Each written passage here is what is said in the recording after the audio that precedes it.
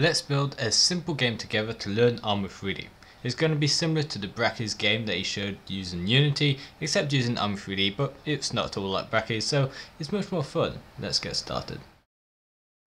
Firstly, let's go ahead and add a ground plane. This is going to be the floor of our player. So let's put it beneath the cube object, which will be our player. And we're going to scale it in edit mode along the edge so we can create a long runway-like object. Now that we've got this, we can go ahead and grab the bottom face, add some thickness to it by extruding the bottom part. And there you go. Now we have something that's starting to resemble our game. We can align the camera to be in the position that we want for our player. Let's move our player closer to the camera, and here we have the game scene. Now what we want to do is we can go ahead to the materials tab and add some basic materials to both the ground and the player. We can add a sky texture to the world to add some extra lighting. Let's give this a test to see what our game is looking like, and you can see we have an issue with the ground plane. So let's select it, go to the materials panel, go all the way down here to the Armory properties and set the color mode to both. Now this is because our object is essentially trying to hide the face that isn't rendered in camera, but it's hiding the wrong face. It's hiding the face that is rendered in camera. So we're just inverting it. The equivalent is going to edit mode and flipping the normals. It's the same thing. We're swapping what part is facing the camera. Nice. Now that we've got this facing upright, our camera is rendering it in properly and everything's fine. Let's add some passive physics to the ground plane, but you can see the collision box is offset, so we need to reset the origin to the geometry. And there we go. Now we can do the same thing for the player, but set the physics to active. And let's make sure everything's working. So give this a playtest, and you can see the cube is resting on the ground plane. Everything's working fine, but there's no controllability yet. So let's go ahead and add some logic nodes to this. Firstly, select cube, go down to the data tab for the object, add a new node trait, and let's call this player with a capital P, if not hacks won't like this.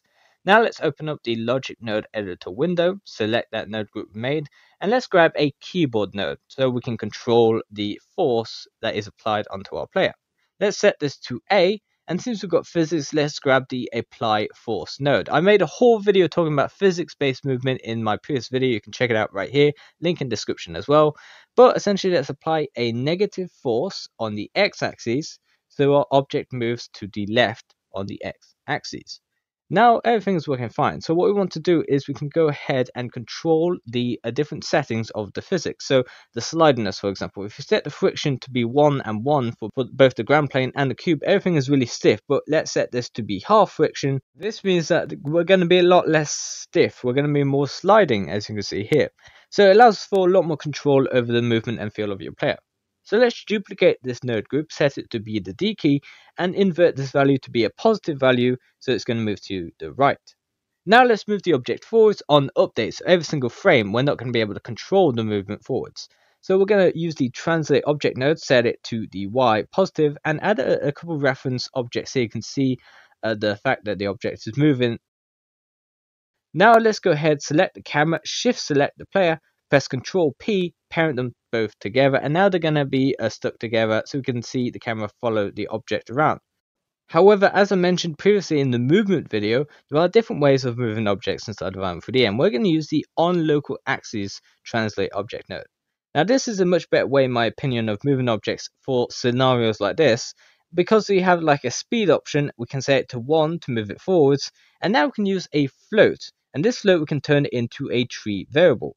In this side panel, we can go ahead to the tree variable section, add a new tree variable in the form of this float, and set whatever property we want to be the speed.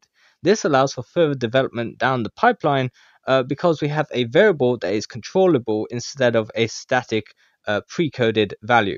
Now we can add some little spike objects. So let's go ahead and grab a cone. We're going to scale it up a bit, decimate it a bit, and this is going to be our enemy object. So let's go ahead and grab some colors that we can apply to it. Let's apply this sort of teal green color to it to define it as an enemy, and we can set some passive physics to it, set it to be a cone physics shape object. Let's also set it to trigger, so it will be letting any physics object go right through it without any bounces. Now back in the player's node group, we can go ahead and grab the on contact array node. Now this is a collision detection node, so we can define the first socket to be for the player, that's the object that we're looking for, and the second one is going to be a group of objects because it's got an orange socket which signifies arrays. So let's grab the collection node, and this collection node has an orange socket as well, because the collection is a group of objects, an array. So let's go ahead, select the enemy object, press M, move it to a new collection by creating a new collection, call it spike or enemy or whatever you want, and select that to be the collection that we're looking for in the collision node. So if our object collides with any object from this spike collection, then it's going to result in restarting the scene. So let's set the scene active to be the scene that's already active. So we're restarting or reloading the level that we're on. Now let's select the lamp, set it to be a sun object, and obviously turn down the intensity because this is just white. And this is going to give us some pretty nice lighting. So we have a decent looking game that's in the works. And let's continue now by basically doing some level building. Let's move the object to the side. I've got snap enabled, so it's snapping into place. And we can just build out the level with adding all these spikes. And then once we've added all the spikes all the way to the end, we can just delete a little bit of a path so the player can have a way of moving forwards. Looks like a decent first level to me. However, if we accidentally fall off the side, well, there's no way of restarting. We just fall forever. So let's fix that.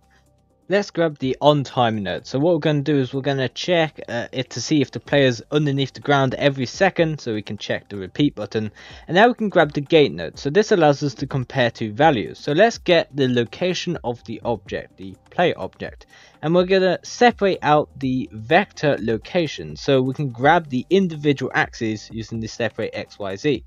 And so what we want to do is grab the vector node, plug it in the X and Y because we don't need them, they can stay the same. It's the Z axis that we're interested in, because the Z axis, if it's below sort of -2 in this case, let's say, then we know it's beneath the ground. So if it is beneath the ground, then we can do something like reloading the scene.